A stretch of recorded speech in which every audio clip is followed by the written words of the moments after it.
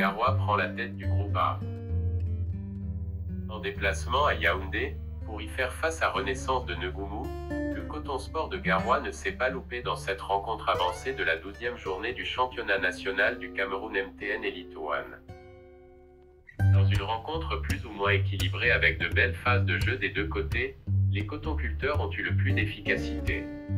Sur un but de Rams Donfak à 44e minute, le champion du Cameroun va à la pause avec un avantage au score de 1-0. Du retour des vestiaires, les deux équipes vont se créer une multitude de situations. Messomo Romaric rate un face-à-face avec le portier de Coton Sport de Garoua à l'issue d'une action bien orchestrée par lui-même à 25 mètres des buts, 65e minute, et manque l'occasion de permettre à son équipe de recoller au score.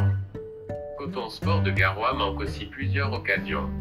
L'attaquant Nigerian Ebubechkwu manque deux grosses occasions, dont son face-face de la 88e minute qui trouve le portier Vladimir Laroche de Renaissance de Ngoumou. Sur la plus petite des marges, le Coton Sport de Garoua s'impose 1-0 et prend provisoirement la tête du groupe avec 20 points, à 2 points de la colombe de Sang Melima qui reprend en compétition le week-end prochain.